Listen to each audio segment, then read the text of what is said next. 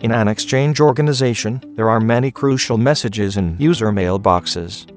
If the administrator or any other user needs to access specific messages, then searching for the messages manually among the number of messages would be a tedious task.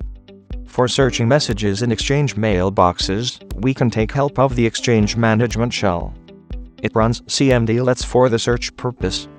Before using the Exchange management shell, the administrator must confirm that mailbox search and mailbox import-export management roles are assigned to the user for searching and deleting messages in mailboxes.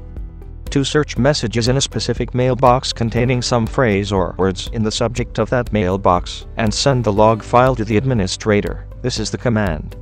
Now the combined cmdlet for the search and deletion of specific messages in a mailboxes.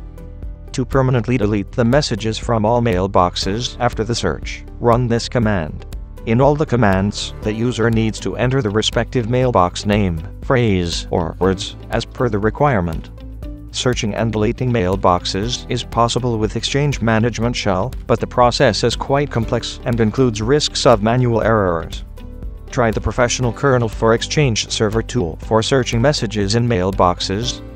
Download the tool from its website and install it on your system. Start the software and click on the offline EDB option. It will be automatically added as a source. Click on Next to continue. Click 3 dots to browse and add the EDB file. After adding the EDB file, click on Next. Choose any scanning mode and click Next.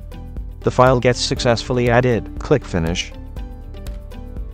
Click on the search option on the top menu bar. Here, you can search messages on different criteria: general, mail properties, date, and attachment. For example, let's search messages by general criteria. Enter any metadata, like subject, phrase, or word. Then select one of options from Match All Conditions to specify in detail, or match any condition for wide search. There is an exclude option as well, selecting which you can exclude the specified criteria from search. It will display all messages except the specified criteria. We are not using it for now. Then click on Search Now option. It will retrieve all the messages related to that search at the bottom pane. Select the message and click Preview to view the complete content of that message.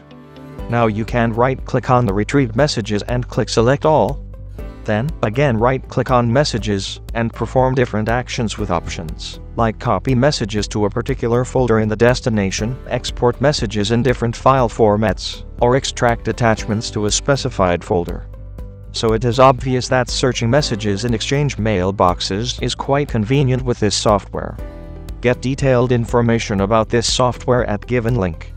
Thanks for watching the video, and have a nice day.